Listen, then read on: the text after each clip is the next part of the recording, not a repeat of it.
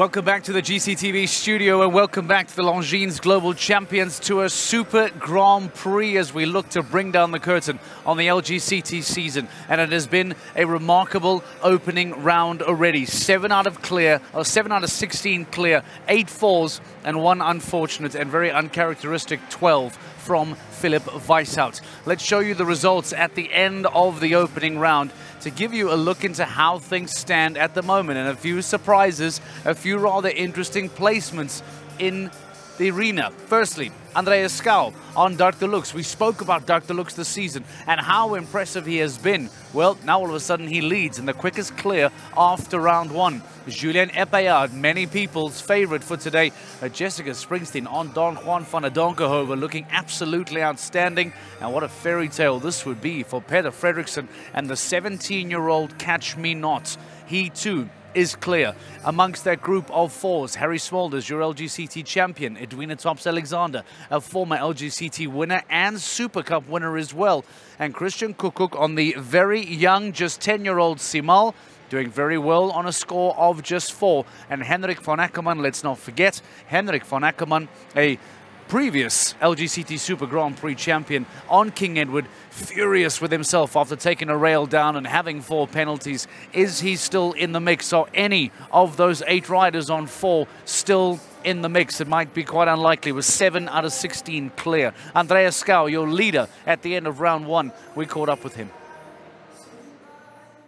Andreas, you are the fastest clear after round 1. Talk me through it.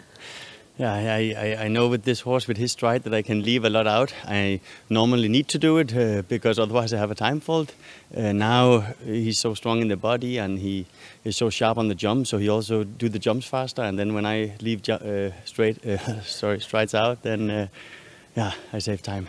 Going into that arena with him, what was the atmosphere like? No, great. I mean, trotting in there, I could just feel how he grew 5 centimeters. He looked up and said, let's do this, and he delivered on the day. You managed to keep him calm and focused, though. Yeah, he has the routine for it, and it only makes him sharper. You're going into round 2. You will be the last to jump. What is your plan? How do you play that? Okay, we for sure need to follow a lot what's happening, and I think in the end, look at how fast Julian and the other guys go. With him, I can do a little bit like I did now, leave some strides out, and then we hope for the best. Can you start to dream? Oh, we have to, so I do indeed. Well done. Thank you. Imagine how that smile will grow if Andreas Skau, who holds on to the provisional lead, continues to hold on to it by the end of round 2, which is still to come later tonight. We cross live to Frederik de Backer, still in the commentary box with our commentary cam. Frederik de Backer, this is not what I was expecting at the end of round 1. Andreas Skau looks as equally shocked, but interesting score lines, interesting placements. Let's get some opening reaction from you. A really, really intriguing opening round. Yeah, intriguing is absolutely the right way to describe this, Mark. Like you said, 7 clears, 8 on 4 penalties. It's a very open game still to come in that second round, but the clears from Skau and especially the pace from Skau was impressive. The clear from Salates, I mean, where did that come from? The horse has never jumped bigger than a meter 55 class, which it has never cleared before, Mark, and then goes clear in a meter 65 class. I mean, where does that come from? It's so outrageous. plenty of things to talk about and that were surprising. But it's mainly the fact that for the first time in 5 years, that this first round or the second round is actually still so wide open. So much can still happen. Frederik, if we take a look at the names of the riders that are inside that group of 4s, the likes of Henrik von Ackermann, the likes of Harry Smulders, the likes of Christian Kuckuck, Edwina Tops-Alexander, etc., they'll be hoping to have some form of a lifeline. But out of those 7 clears still to follow, are we suggesting that maybe that those with the fence down, are they still in this, or is the winner amongst those 7 clears? It would really surprise me that we do not see a double clear here tonight, especially with 7 clears already on the board. It's all up to Vizzani about what he's going to build, but I do not believe that nobody will jump double clear. That basically means that those other riders on 4 penalties that they are riding are jumping for 2nd and 3rd place. For podium maybe, but for 2nd and 3rd place. Frederik, you walked the course. We had Peter de Vos as well get out and walk the course. It seemed like the reaction was that, much like we've seen in the Global Champions League over the last 2 days, that this is going to be big, it is going to be technical, it is going to be testing. Are you surprised by 7 out of 16 clears from what you walked? I am. I absolutely am. And I'll tell you something else. I'm actually surprised that we don't have more. Because if you look back at the faults that we've seen, there's a few riding mistakes in there. And that means that if we saw perfect riding, that we would have had a lot more. So some riders are going to beat themselves up for the choices that they made. Alma made a fantastic choice with his inside turns, so he could add left and right. But others made choices that they will blame themselves for, faults that they will blame themselves for. Riders taking it on the chin. Right, Frederik de Backer, thank you very much. We'll catch up with him again later as we continue to build up to round 2 coming up a little bit later on tonight. Let's start looking at some of those reactions then at some of those riders. And Frederik already pointed out the fact of Sanne Thijssen, the young Dutch woman coming into today's Grand Prix, not with Conquidam, that wonderful pairing that we've become used to. Expectation has been so high, we've become used to success. Instead, she comes here tonight with a 9-year-old cum laude, goes on and jumps clear, as Frederik pointed out. Let's hear from the incredibly talented young Sanne Thijssen. Sanne, that was unbelievable. It was impossible. You said to me earlier in the week you didn't have a huge amount of faith to going in today, but just talk me through that. What's going through your head?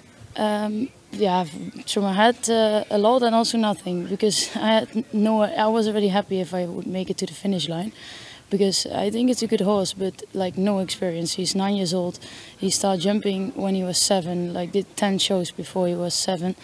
And last week we jumped our first 4-star Grand Prix with 5 down.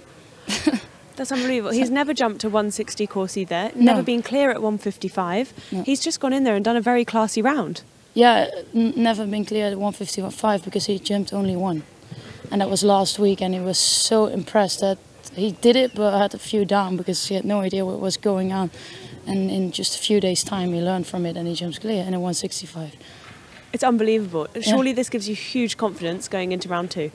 Yes, I still expect to have a few down in the second round, because if you don't expect too much, you only can go better. But this is already something, so my day is already made. Well done. Thank you very much.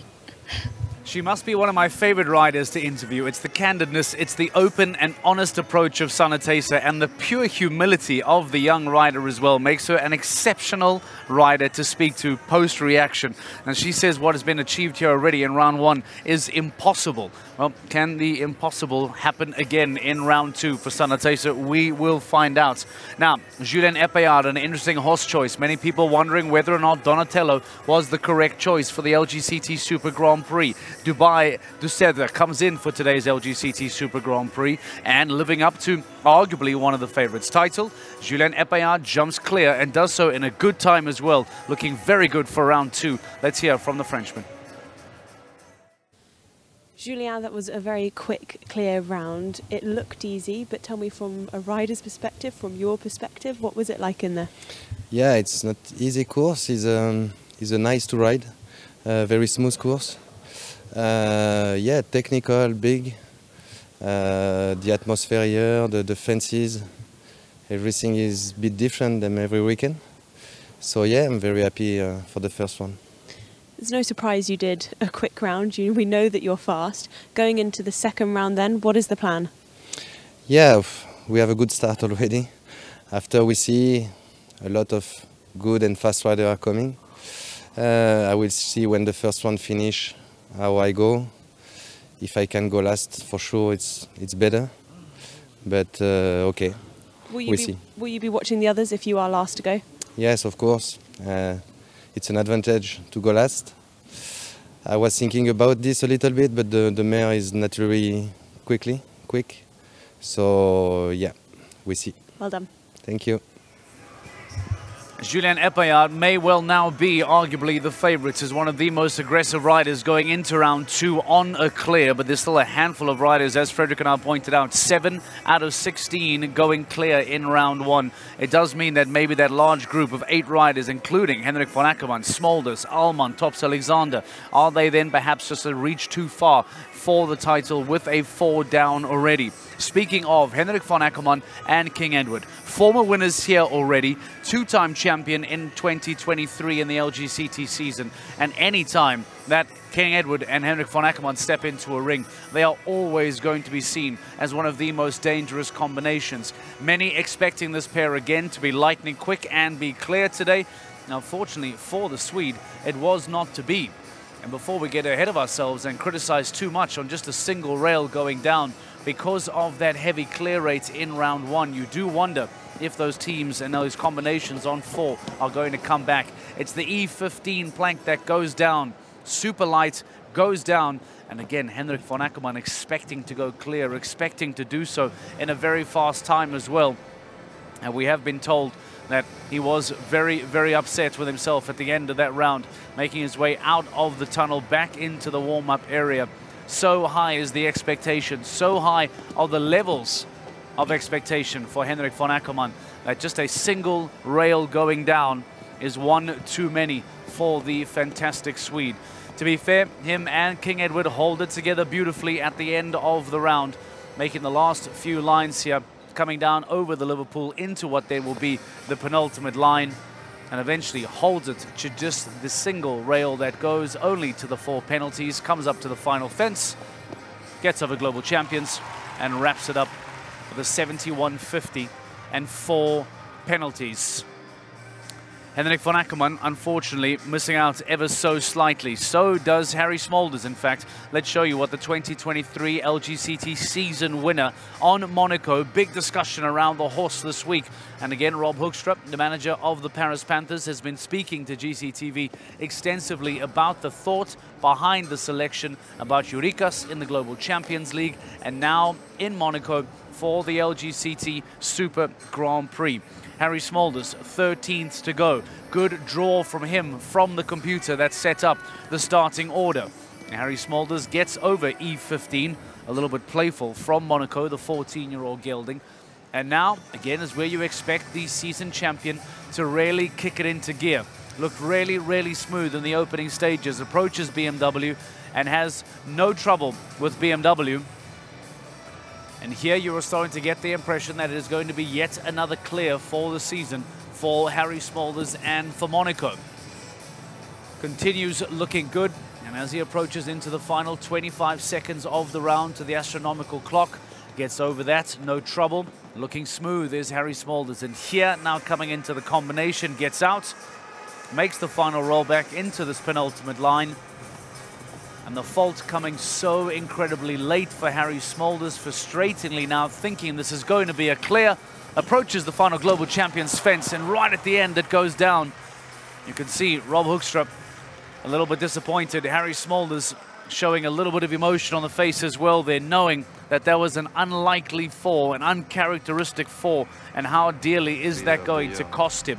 Let's show you then what the results look like at the end of the opening round of the Longines Global Champions Tour Super Grand Prix. Andreas Schouw, huge surprise as the fastest of the clears. Michael van der Vleuten and Julien Epaillard separated by just 0.3 of a second. Jessica Springsteen very much in the hunt. Peter Fredriksson and Katrien Ackermann. And Sanna Teysa on cum laude, absolutely outstanding. Then we enter the falls. As mentioned, von Ackermann and Max Kuhner up to Jakob Blue. Harry Smolders, David Ville on My Prince. Bertram Allen and Pacino Almero taking a rail down, as did Alman, Edwina Tops-Alexander, Christian Kukuk, and unfortunately for Philipp Weishout and Kobe, as we said, a very uncharacteristic 12 takes the German out of contention immediately for the second round. So we take a quick break. When we return, we start to take a look at how round 2 will look, what has been put together by Uliana Vidzani for that second round to test the 16 best riders in the world for tonight's biggest prize, the 2023 Longines Global Champions Tour Super Grand Prix. Stay with us here on GCTV. We take a break. When we're back, round 2 of the Grand Prix.